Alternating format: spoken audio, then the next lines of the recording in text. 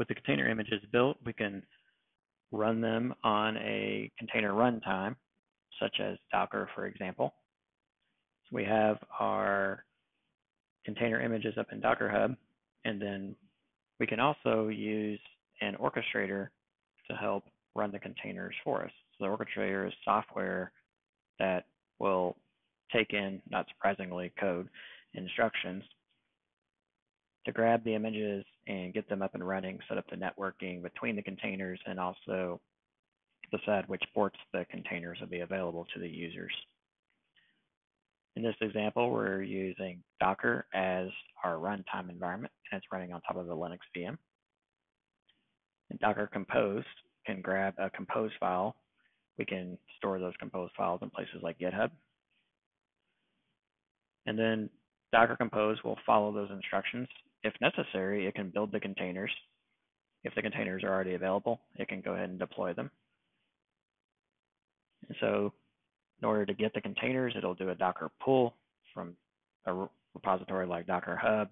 Once the containers are brought back locally, they can then be run on top of the Docker runtime environment.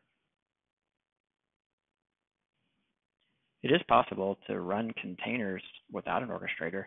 You can just type in, say, Docker run, and tell it what you want to run and give it the different instructions. Like if you want to make it available to the users on port 80, you can pass those commands in.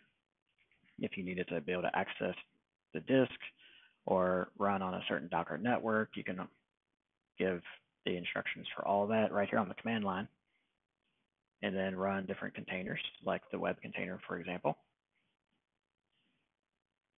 And so Docker will grab the image and it'll get that image running.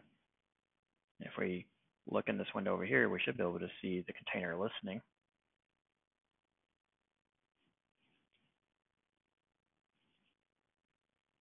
So let's look for port 80. And there we see the container is listening on port 80, just as expected. But we would need to repeat that process for all 5 containers. We would also need to set up the networking. And after doing that a few times, we would rather just have those instructions inside of a code file.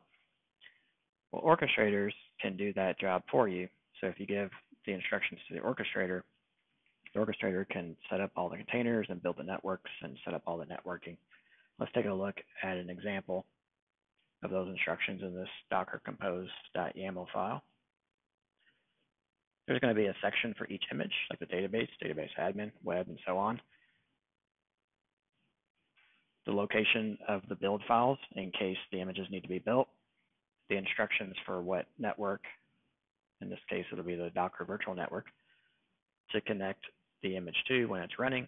And then if the image needs to be exposed to the users, what port and even network interface to set up the image on. So you'll see that those instructions all the way down through the bottom of the file.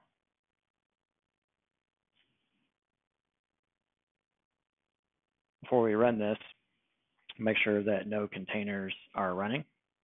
All clear at this point. And then we'll tell Docker Compose software to bring the containers up. And we don't need to tell it that the Docker compose.yaml file is in the current directory because it assumes that. But if the Docker Compose YAML file were somewhere else, we'd have to pass the path to that as well. So we'll hit enter and we'll let Docker Compose read the YAML file, grab all the instructions, carry them out one by one. It sets up the networks, it's setting up all the containers, and now everything's ready to go. So having the orchestrator is much easier than having to run all those individual commands ourselves. Plus, we're guaranteed a consistent experience, and we can store the YAML file as code up in the code repository to help us carry out our pipeline.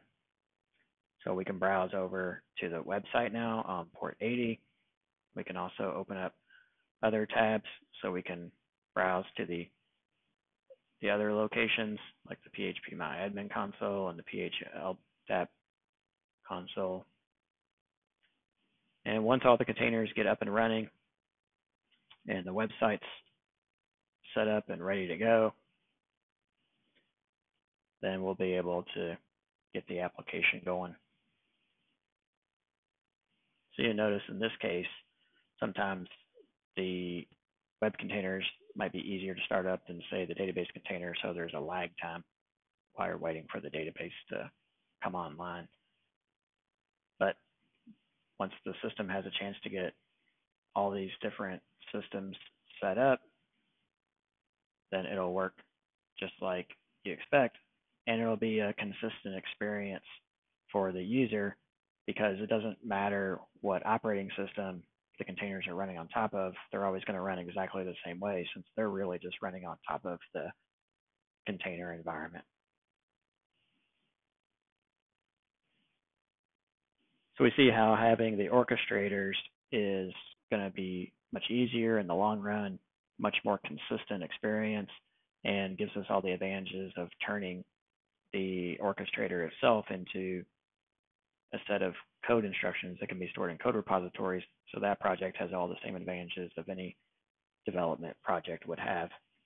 Orchestrators can be difficult to get used to at first because you have to learn yet another way to code instructions, and you have to learn how to use the orchestrator. But it's a good investment in the long run to go ahead and learn how to use the orchestrators because of all the advantages they provide.